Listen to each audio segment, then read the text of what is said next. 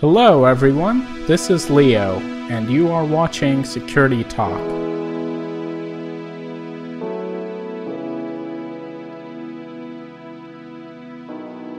So let's get started. The first news that we're going to be talking about today is from Info Security. They say that brute force password flaw could affect millions of application users both on iOS and Android. So before we get into this particular news, I would like to just briefly state what is a brute force attack. There are different ways in which hackers try to break through security and try to steal login credentials and get access to restricted areas, and brute force is a very effective method, although a very time-taking method.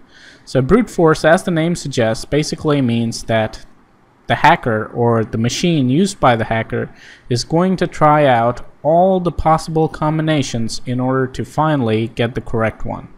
So let's say you have a username and a password for any login website or application anywhere. So what a brute force attack is going to do is, let's say they know your username starts with a particular letter, or they know that your password is 8 digits long or 8 characters long, and if they have some information, they are going to put that into some kind of, they don't have to do this manually. There are tools that will do this for you, and the only thing that is stopping you is basically computer power. So they're going to try all the different possible combinations, pretty much every key on the keyboard, in every place, and that is how they will finally get the correct combination. Now, there are different methods to prevent brute force attacks. Like, if there is a CAPTCHA system, that way a machine cannot continuously keep attacking the particular server or the gateway with different login information. It's going to be blocked after, let's say, 3 tries. So obviously, unless they're insanely lucky and they got the right guess the first time, in which case they would have cracked everything, but that doesn't happen, they're not going to get the access to your data. They're basically going to be blocked out because they cannot try as many times as they need to. Let's say they need to try 5,000 times, and you only allow them to try it for 5 times. That way you keep hackers out. But it turns out that 53% of the most popular Android and iOS apps that have password protected accounts do not have sufficient defenses. And with the security that they have, a hacker could possibly crack your login or your information or whatever your security gateway is in less than 24 days at most. And the scary thing is they can even do this in like 30 minutes depending on how complicated your password is. So you remember why people ask you to set those passwords with numbers, characters, and all sorts of things? That's because it is harder to brute force a password like that. Let's say you just have a password called ABCD. Now that is going to be a very easy guess for a computer. Or let's say you have just numbers. Now that reduces the number of combinations drastically, because now the computer does not have to use all the keys in the keyboard. They just have to use all the combinations with the 10 number keys. So that reduces the number of possible combinations, and anything that you do, like if you just use characters, if you just use symbols, it is going to drastically reduce that number. But if you use a combination of all these things like characters, numbers, then obviously they're going to have to go through a lot of combinations. So that's why we have complicated passwords. But you know, no matter what password you put, if given sufficient time, any machine is going to crack it. So it's just a matter of time. Of course, it's impractical if it takes 2 years to do that. But in this case, that is not what is going on. They can actually crack it in a very reasonable amount of time, which is why this is a concern. So moving along to the next issue, we're going to go on a very funny one here that is from F-Secure. So nowadays, we're getting a ton of these fake customer support calls and things like that. We talked about this. In fact, in the last security talk with My IT Tech, I did actually discuss this issue, and nowadays they're even calling Mac and iOS users. Before they were just talking to Windows users.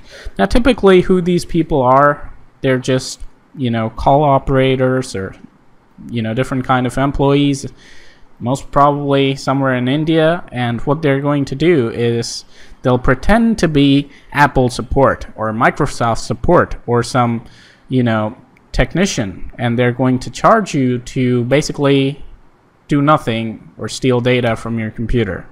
So they're going to contact you and say, hey, you've got hackers on your system, or hey, you've got crashes, there's a problem with your operating system and we're going to fix it, but of course you need to pay us for that. So scam, I mean that's what you call a scam, and they're just going to take that money and then they're going to do nothing apart from, let's say, installing spyware on your system so they can keep track of you and maybe, you know, ask you for more money later on. But typically they just do nothing and they just take your money.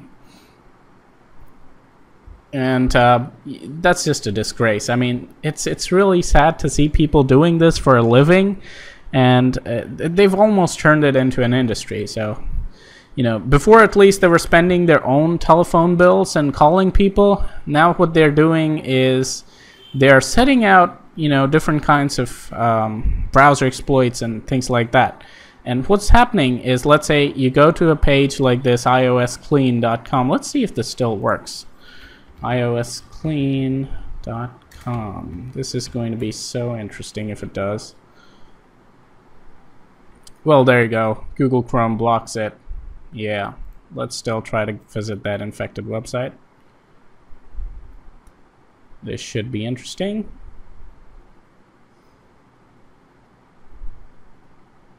Let's see if it's still up. Well, typically what happens on such websites, I don't know if it's still working or not, but they're going to block your browser and you'll get a pop-up window that you can't close, and it's just going to say, call this number. Ah, there you go. Ah, it's still up. So, wonderful demonstration here. So call this number, people, and get your computer infected if you like. 1-855, I'm not going to read this. So basically, this is what happens, and this kind of gets stuck, or the browser window gets stuck. They use some kind of exploit to do that. Or sometimes they just don't do anything. They just rely on the dumbness of the users to get their money. But whatever the case, this is typically what happens. And if you call this number, they're just going to take your money and give you nothing, or in the best case scenario, give you some spyware. Have fun. There you go. You can close this. But thankfully, Google Chrome has a very nice feature called prevent this page from creating additional dialogues. So if you do that, it's not going to be able to, you know, lock up your browser. But that's not a feature that's available with every browser. I don't think Safari has any such feature, so Apple users are screwed. And they're basically targeting iOS, so, you know, if you're on a mobile device, I don't know what's going to happen, but it's really annoying. Thankfully, Chrome has already got a fix for this. So that's our second news topic. Let's move on. Let's move to drones. Now, I'm not going to discuss this particular article that is by Kaspersky Lab. I guess it's written by, well, it's actually based on a tweet, I guess, by Eugene Kaspersky, their CEO, but I'm not going to talk about this particular article, but more about drones and security and transport and things like that in general. So as we move on and as we develop more and more technology, we're basically replacing all the mechanical parts and all the human-driven parts and things like that with technology. Like, I'll give you a very simple example: Google self-driving cars. They'll be around soon, and basically there'll be cars completely automated. There'll be no driver. You basically just give it an instruction, and it's just going to use GPS and some other technologies within the car, some sensors, to navigate to the destination. Right? Even now there are some, you know, long route trucks and things like that that are self-driven. So this is a thing. This is happening. Now the concerns when we're having a lot of such things. Drones, airplanes that are completely automated devices. Cybercrime is basically getting a lot more power. Before, all you can do is basically steal data, do something to computers. But as computers take over more and more stuff, it is actually very frightening what cyber criminals can do just sitting at home. Just imagine if they could just somehow hack Google self-driving car and cause it to do weird things while someone's still inside. Or a lot of airplanes are completely run on computers. Of course, there's still pilots these days, but you never know what's going to happen in the future. So even a Boeing 777, planes like that are already being used by a lot of airline companies. They are completely automated. They've got really big computer systems that do most of the piloting and flying and maintaining altitude and things like that, and the pilot just basically sits there and sets the instructions. But imagine if someone could hack that, and then it's a nightmare scenario. You can basically hijack a plane without even being inside it. You don't need to go up with a gun to the pilot to hijack a plane anymore. You can do that sitting on the ground. And the problem is, a lot of people are not aware of these possibilities. They don't even take these things into consideration. So I think there is a big gap in the security awareness that needs to be cleared up. Now, Kaspersky here is talking about something similar here with drones and things like that. So he says that you can basically hack a drone for less than $400 in an hour. And considering the power of a drone, the things you can do with it, you can basically spy on lots of things. Some of them even have weapons on board, if you're talking about the military ones. So it's really frightening that so much of the technology that we're using can be hacked by people just sitting with a computer. You don't need to have a gun. You don't need to have a rocket launcher to do, crazy and terrible things anymore. You can basically just do it with a mouse and keyboard and a powerful enough CPU. So that is definitely a concern for the future. So I really hope people start getting more aware of these possibilities. As our technology develops, the security also has to develop at the same rate. And not just that, I also feel that no matter how advanced our technology is and how much we depend on computers, we should always have some kind of analog fail-safe system. So that we shouldn't have a scenario where there's a person and the person is not in control and the machine is in control. And although the person's there, he can't do anything about it because the machine has full control. I don't think any such scenario should be there. Even when we're using technology, there should always be some kind of fail switch or something like that, and some kind of analog system that can be used in emergency situations. Well, let's move on to the next topic. That is basically hijacking of emails. Just because an email is from a friend or from some person that you know does not necessarily mean that it's legit anymore. Because emails are being hijacked, people are taking over these things, and they are using it for things like this. So in this case, what's happened is somebody has received an email like this. Sorry to bother you with this, but I'm in an urgent visit somewhere, some remote place, obviously, where you can't go, and to see someone who's very sick and, to do some kind of treatment or surgery, we need a ton of money. We need 8,000 USD. And of course, I'm a very nice person and I'm very generous, so I spent 5,200 USD, but sadly I'm out of cash. I spent this much, but I don't have any more, so could you help me out? Of course, I'll return it to you. Big joke. So you get a email like this, and so let's say it's actually from one of your family members. Most likely you will listen to them, isn't it? I mean, how do you know if the email of a family member or a friend is hijacked? Unless they tell you, you really have no way of knowing.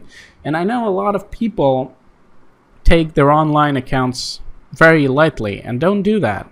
Some people have like 5 accounts and they don't even know, the password to half of them. If you have a situation like that, you can always end up with a lot of trouble, like in this case.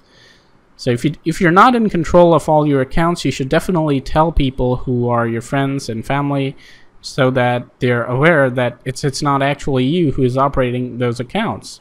If you lose an account, if it gets hijacked, if you're unable to access it, don't just forget about it. Some people are like, hey, this account is not working, let me just create a new one. Especially people who are not, that frequent online. But then again, somebody else might be using that account, and you might put your friends and family in trouble. Not just with this kind of spam emails, but with malware, all sorts of things.